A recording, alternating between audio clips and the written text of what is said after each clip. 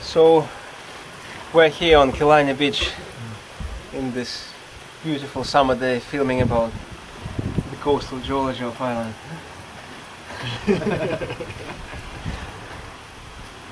It was sunny in the morning.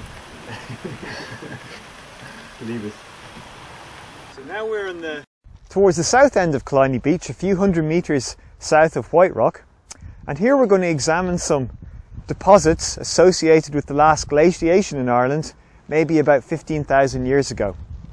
So behind us on this cliff we have deposits that were associated with the glaciation. Some of them were laid down by glaciers, others are associated with running water, fluvio-glacial sediments. The sediments directly behind us, here we can see we've got beds of coarse gravel and much finer sandy material. So these are well sorted beds, and these almost certainly would have been deposited by running water, possibly rivers, associated with reworking some glacial deposits. And now what we're going to do is we're going to examine some glacial sediments immediately to the south of us, and these are much more poorly sorted. So we'll walk down the cliff section a few hundred metres. So now we've just moved a small distance to the south down the cliff section, and we're once again examining some of the deposits immediately behind me. And we can see that the character of the deposits has changed somewhat since the last stop. Here, the cliff section is made up of deposits where we've got large, coarse boulders of material floating in a much sandier matrix. This is a glacial till, and this is sitting on top of some of the fluvio-glacial sands and gravels in this section in Killiney Beach. And these glacial deposits are found all the way along the east coast of Ireland, and in many places they're being eroded away by marine action, and in many cases the slopes are quite unstable and present an engineering problem. What we're going to do now in a minute is we're going to examine what makes up these glacial tills and where they come from. But rather than examine the cliffside itself, what we're going to do is we're going to look at some of the pebbles on the beach, because much of the pebbles on Killiney Beach are actually derived from the eroding glacial cliffs. Okay, so here we are still in Killiney Beach, but now what we're going to do is we're going to examine some of the pebbles that make up Killiney Beach, and many of these will have been eroded out of the glacial cliffs immediately behind us. So you can see just by looking at the beach that most of the pebbles here, most of them are grey, and most of these are pebbles of limestone, the dominant rock type in the region of Dublin.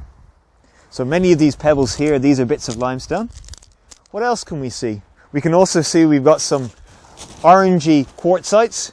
These would almost certainly be coming from Howth. We also have quartzite to the south of us in Bray Head. But which way would the glaciers have been coming?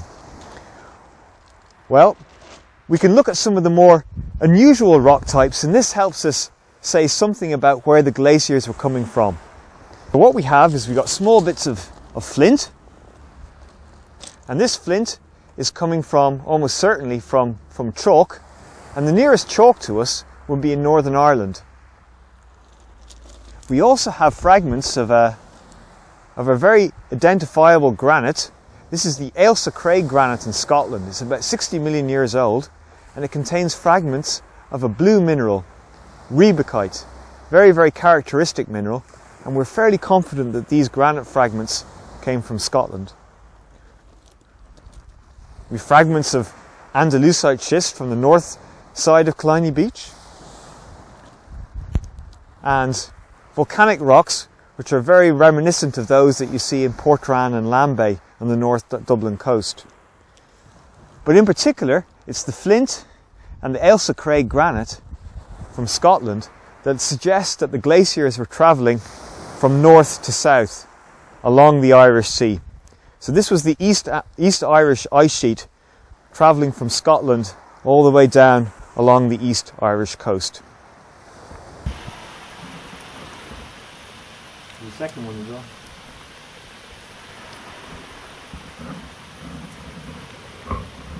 Was it worth getting wet for this? Okay, now the mission is to get to the car. Huh?